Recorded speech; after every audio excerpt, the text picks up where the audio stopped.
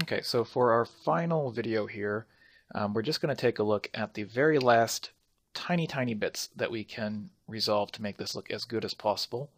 Now it's going to turn off the curves there. Let's go quickly review our animation and see where we're at with it. Right, it's looking pretty good, but here are the things that would stick out to me.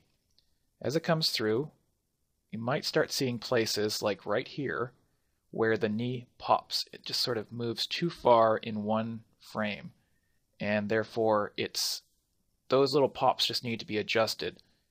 You might get it elsewhere here in the leg. And I just want to make sure that, when we get to that up frame, if this really is meant to be the up frame, that the leg feels like it's up, like it's straight there, so somehow that's sort of come off somewhere along the lines. So just a few things to fix up. So let's just go in and check those things out. So I'm going to go NURBS curves, and I'm just going to file save scene as, and we're going to call this one polish underscore 01. And so we'll start here with this leg. So make sure that there's no pops between here and here. Might even be able to get that leg feeling a little bit straighter. So let's try 0.35 as our stretch. No. 0.4. Okay, that's about as straight as it's going to get. So that difference there looks good, but right here it's just a bit too much. So what I can do, see, can I take the stretch value here? I can't lower it on this rig. Some rigs I can actually arbitrarily shorten the leg, but this rig doesn't allow me to do that. There are possibly two, maybe three options, I'm not sure, or at least one option I know, maybe two options. One thing to do is on frame 2 to stretch the leg out a little bit more. So is that doing anything? Stretching the leg there? Doesn't appear to be doing anything, does it? It's very interesting. Let's just step back there. Definitely doing something there. Yep, good. But not doing anything here. Very interesting. So let me try my second option, which would be to potentially grab this pole vector. And on this particular rig, there is and this is not the case on all rigs, but is on this particular rig, there is the ability to go in on my feet and choose knee lock. What knee lock does is it locks itself to the position of the pole vector, which means that if I move this pole vector around, it will change the whole shape of that leg. It's kind of cool. I get gummy legs, which is all well and good, but I don't want that necessarily on every frame. So for instance, on frame 1, I definitely don't want that. So I'm going to key knee lock to 0 there. And on frame 2, I'm going to want to probably use the knee lock, and on frame 3 I'm going to probably turn it off again. Maybe frame 4 definitely I'll turn it off. But so let's just go ahead, key selected. Okay, so frame 2, let's turn it on right there, and we'll keep it on frame 3 there as well. Right, so it is on. And what we're going to do now is going back to trying to match it to frame 1. We're just really trying to make sure that that knee's position sort of makes a certain degree of sense. Pull that back there. Okay. So if we watch that action, that's looking relatively decent. If I turn off the curves there, just sort of look what the knee is doing. Let's just watch that real quick. Sort of stretch back there. Okay, I like that pretty well. Might even go back here, and that's going to push it back a little bit right here so that as it comes out of this position, it's not so much of a change.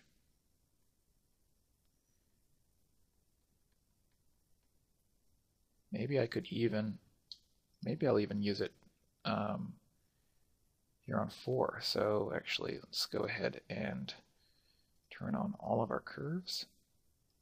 I'm actually going to turn knee lock on. There is I can see there's an overshoot happening here.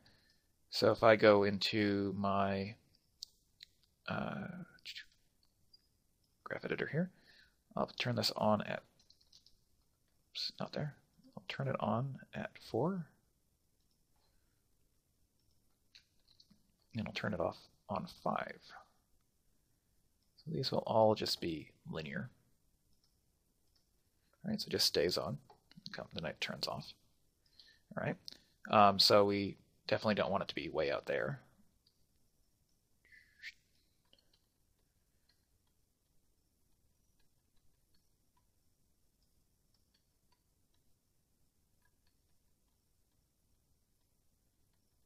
And what I'm trying to do is just to kind of slow into what this knee is doing.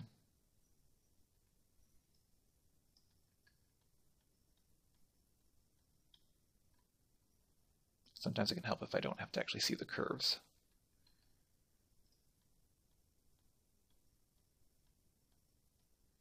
Yeah, that looks okay. All right, yeah, I like that. That's good. Cool. So that's my little trick for solving that. Checking, I'm just sort of checking the whole foot here. Now, like I said, frame 10 is meant to be the up, but for some reason it is no longer fully up. The knee is bent there. And somewhere along the line this has been altered. I'm not really sure how. So we don't even have a stretch value going on there at the moment. So what's causing that?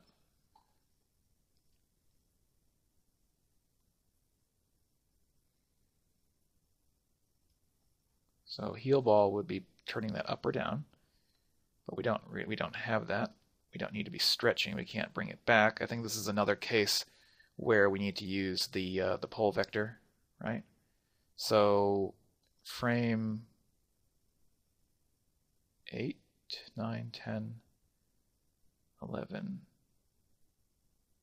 Okay, so we'll say 9. We'll start at 9. So we got to go back and grab the foot. We're going to go in for knee lock, key that at 8, at 0.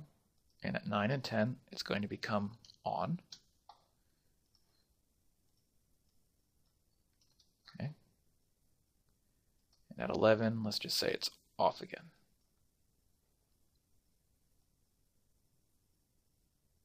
Actually, it might need to still be on at 11. Let's turn it on at 11. Oops. Actually, at 11, I can get away by turning heel ball down a little bit, I think. Yeah, there we go. That will solve that issue. All right, so 9 and 10 here. Pull this back 9. And 10 it will be just as it locks into position before it twists around there. Don't want a twist happening, that's for sure.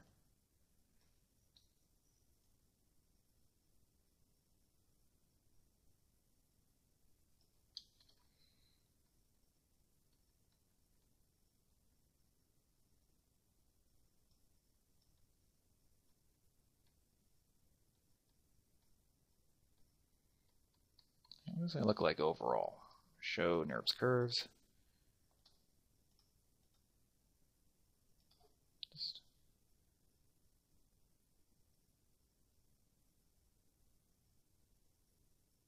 There's a little bit of a twist happening there that I still don't like. So show.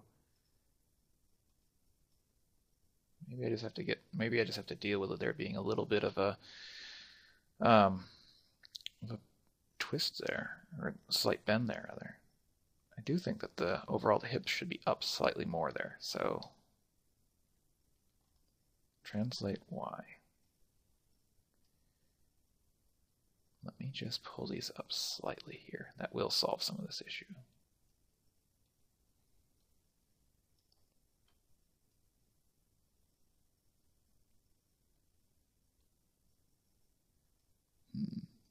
Interesting.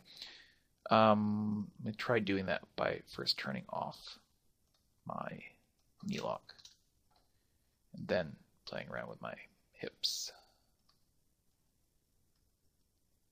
There we go. That's a bit better. Okay.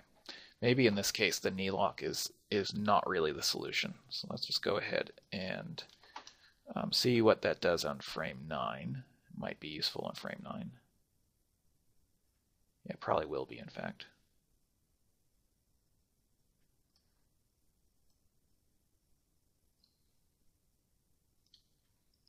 To avoid a pop.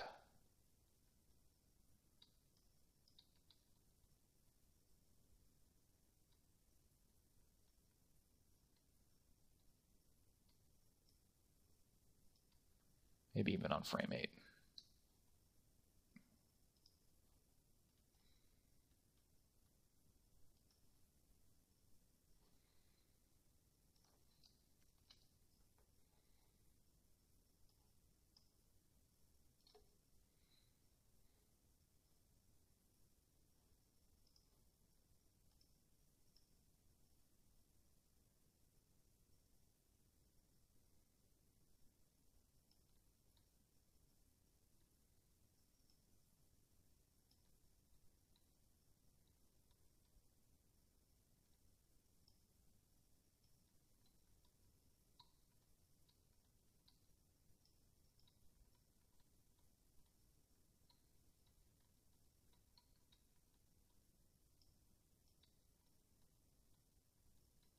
That might work. See what that looks like.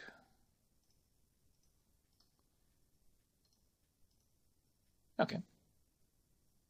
Pretty happy with that.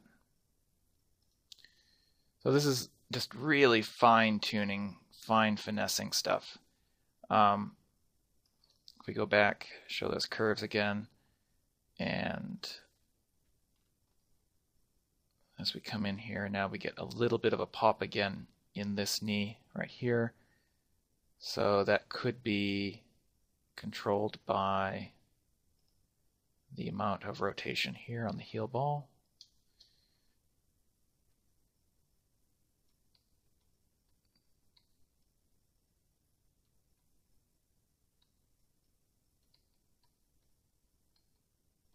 Good.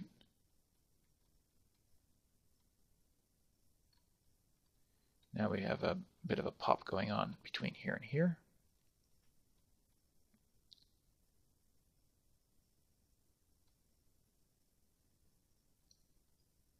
So we'll go back and we'll turn on key knee lock off there, key it on here.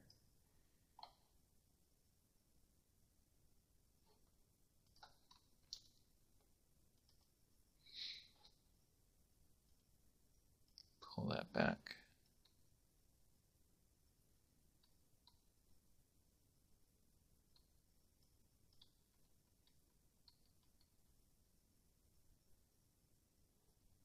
Just take a look. Knee lock. Looks okay.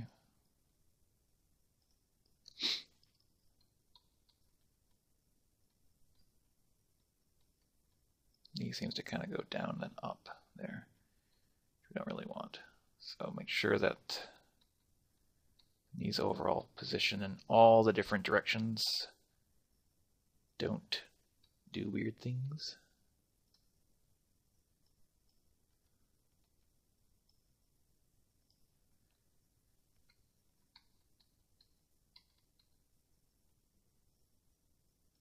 Pull it down there.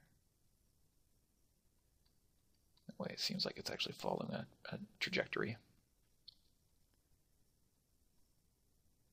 Good. Okay, I like that.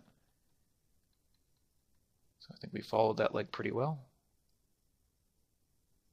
Straight, no pops. Good. Now let's just check the other leg here, make sure that that's doing what we want it to do.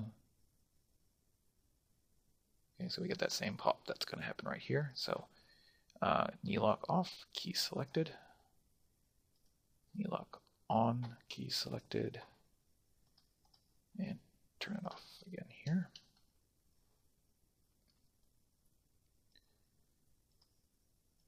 Pull it back, pull it down.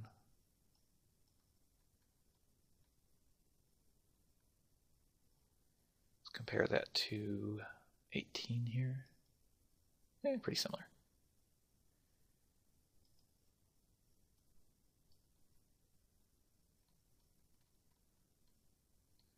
Fortunately, it's just on a single frame and nobody will probably ever notice.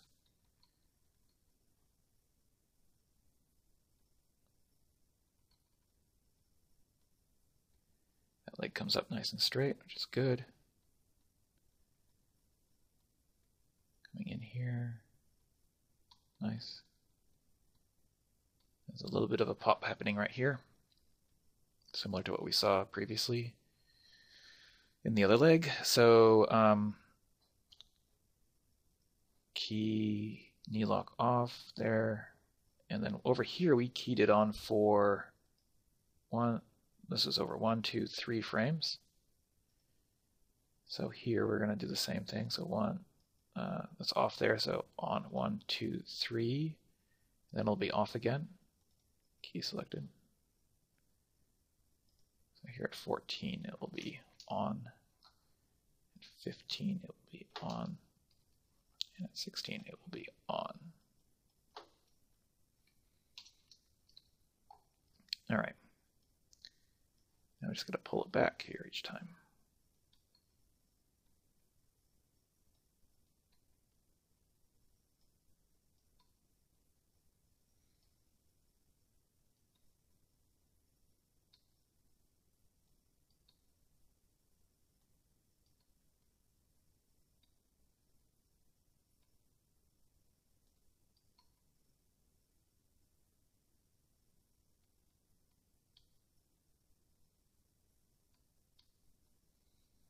Trying to see why the knee seems to kind of go up a little bit there.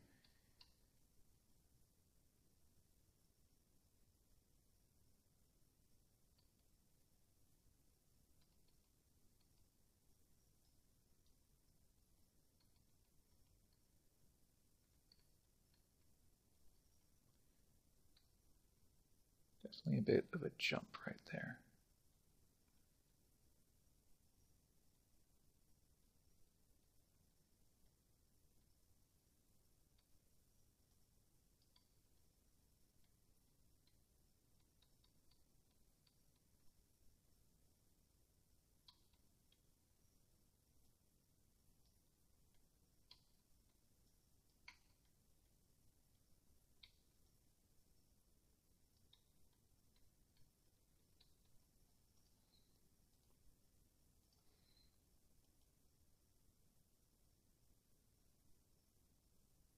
It seems a little bit, just a little bit off there.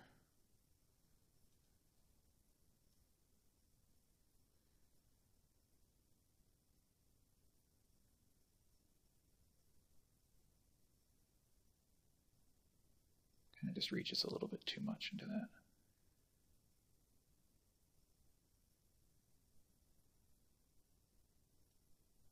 Does this one still have? Yes, it does. Still push that back a bit.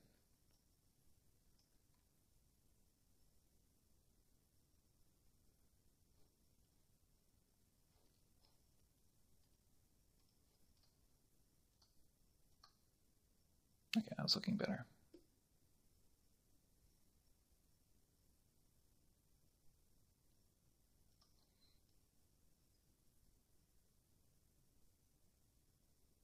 Just a little bit of a force pop there.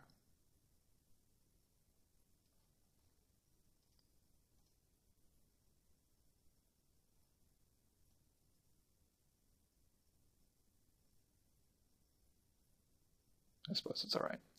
Okay, now as the leg comes up, good, good. Foot's coming off the ground just a little bit there, tiny bit. So that might be just a matter of the stretch factor. So key stretch here. Can have a little bit of stretch here, tiny bit. Yep. And then here there would be 0 stretch. Yes, no, maybe so.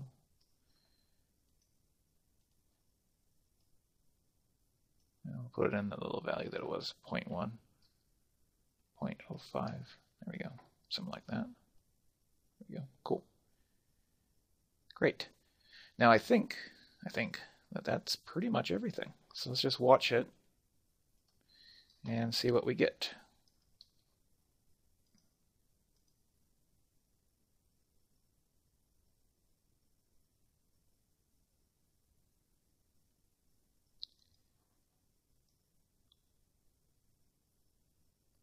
There's just one thing here that I think that this knee can just be eased out just a little bit more. Comes in, and then it kind of pops out a little bit too quickly, maybe. Maybe. Pull it back just a little bit. See what happens when I do that.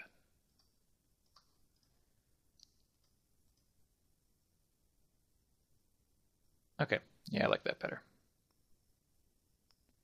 And just from the front.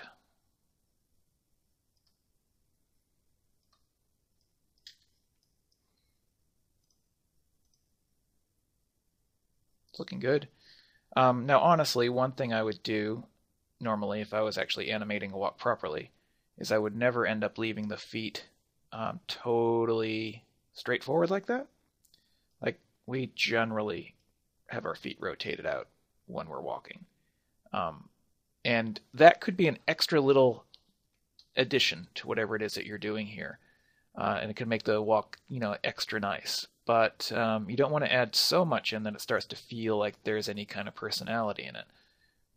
But it's one of those things when I'm doing a real walk that I don't ever keep the feet perfectly straightforward. So I'm not going to worry about that here. This is fine for our purposes, and this is what a vanilla walk looks like. So with that, you can play blast it out, get yourself a nice little intro vanilla walk. If you really want to challenge yourself, you can do 2 more steps. And so there you go. Hope you've learned a lot from this.